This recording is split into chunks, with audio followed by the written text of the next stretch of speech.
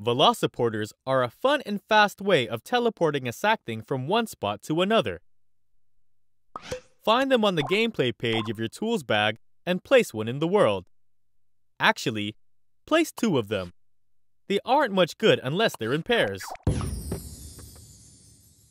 Jump into one, pop out the other. They'll also keep your momentum. That's the magic of Velociporters. Let's take a peek at the tweak menu. Hover the Pop It cursor over one of the Velociporters and press the menu button. Velociporters will always teleport a player to the nearest Velociporter of the same color and label. You can change those colors and labels from here. Note that labels are only necessary if you have a lot of Velociporters. You don't have to use them. By default, a Velociporter shines with the color it's associated with. You can turn this off with the Show Velociporter Color tweak. You can also turn off the teleport noise with the Audio tweak.